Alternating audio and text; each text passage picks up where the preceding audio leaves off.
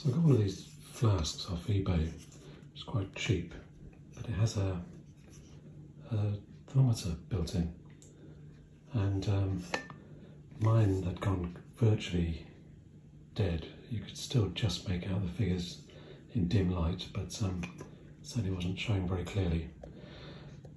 So I tried to work out how I could replace the battery, and it's obviously not meant to be replaced, is the short answer. So I just thought I'd post this video to let people know who might be curious about replacing the battery in theirs if they've got one of these. The flasks are really cheap to start with, but I don't know, it seems a shame to lose that function. The flask itself is pretty good. Anyway, the answer seems to be to prise this white trim off the lid around here to the point where you can pick out the disc at the top. So to get the lid off this, you actually have to prise around the edge, because this top edge of this outer, I assume it's aluminium, it's quite stiff, it could be steel actually. This white trim, anyway, is peened over to hold in this quite thick plastic lid, which is transparent, or at least it's heavily misted, but it's heavily smoked, but it is transparent. And inside is a little module which has a battery on the back. It's a 2032 battery, but the battery is spot welded on both sides to the contacts, so it's certainly not replaceable readily.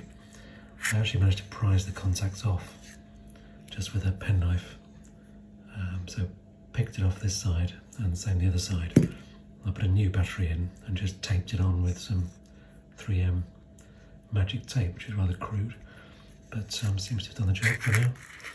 And this is a spacer, this foam spacer, and the actual temperature sensor is down inside there. I don't know if you can see it, but it's potted in some kind of rigid sealant type paste is holding it in, which is actually on the underside of this steel part that is in contact with the liquid, potentially, certainly in the main fluid chamber.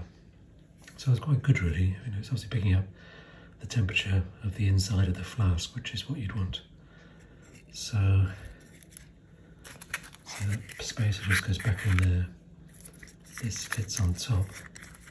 There's a little spring here, which is obviously a capacitive sensor. So that just makes contact with a ring in here.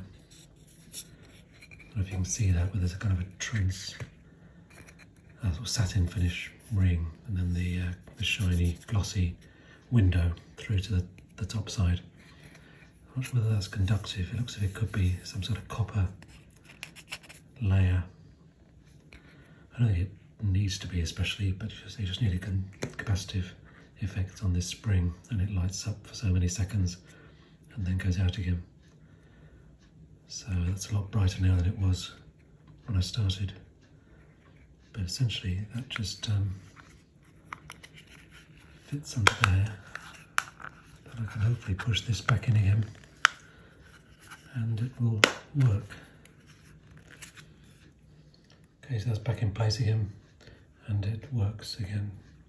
I'm just going to push this over slightly. I'm not going to try and get it back to the way it was.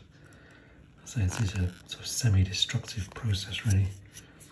It'd be very hard to restore it to its original pristine finish, but I'm going to carry on using it. So it's actually quite a nice flask. The flask itself and the stainless steel parts all seem quite good quality. This outer trim isn't magnetic, by the way, so I guess it's not steel, unless it's stainless steel. So it's probably aluminium, but it does feel quite hard. Anyway, so it still works. So obviously not designed to be replaced, but it is feasible, and just out of interest, that's how they work. Thanks for watching.